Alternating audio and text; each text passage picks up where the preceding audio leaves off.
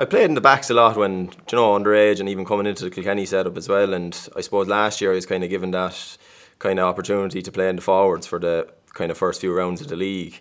And I suppose then I kind of had to brush up on my shooting a small bit. So look, I have an unusual striking action as well. I kind of throw the ball over the hurl when I'm striking it. So I don't know if that kind of helps the way I strike the ball. But look, I've been practicing there kind of more so probably the last 12 months because of that stint in the forwards. Paddy Deegan, great-hearted player. Whether he's in the black and amber jersey or the green and white of his club, he lashes it, dropping it down and dropping it over the bar.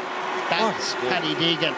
If we believe that the shot is on, you take it. So I suppose some of them are a good distance out, so a lot of people probably wouldn't look at it and shoot, but I probably, when I am striking, I'm confident that I will score, yeah. Here comes Paddy Deegan, who's already on 4 points.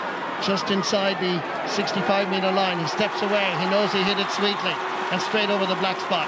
5 points for the centre-half back and the Kilkenny star. That was a great day, I suppose. I suppose the way they set up, they dropped back the field a good bit, and I was left free for probably a good bit of it, and I suppose normally as a centre-back, if you're kind of left free, you kind of sit, but I think with the likes of Hughie and Mikey behind me, I'm confident that I can push forward that bit more, and that's probably why I was getting myself into positions that I could actually shoot from. So I suppose that confidence in our back line as a whole gave me the opportunities.